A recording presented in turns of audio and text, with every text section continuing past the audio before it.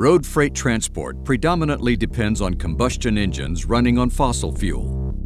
The resulting carbon dioxide, nitrogen oxide, and particulate matter emissions put at risk human health and the environment in general. Here, the eHighway system provides substantial relief and is also economical.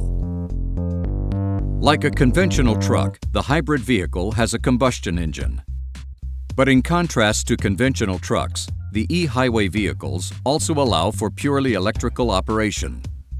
To connect the system, a sensor checks whether the traffic lane is equipped with a contact line. The truck then automatically raises its pantograph, or the driver manually initiates the process. The pantograph actively positions itself to the overhead contact line, which is continuously supplied with electric energy by the substations. When connected, the pantograph transfers this energy directly to the electric motor. Simultaneously, it can charge the battery. Sensors and actuators ensure that the pantograph remains connected and that wear is minimized. During braking, electricity is generated as the flow of energy is reversed.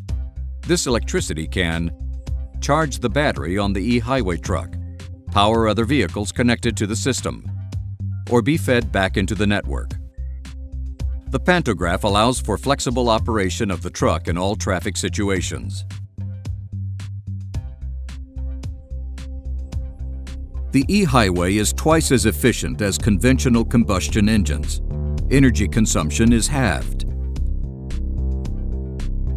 An intelligent pantograph and a hybrid drive ensure maximum flexibility, for example when overtaking or when no overhead line is available.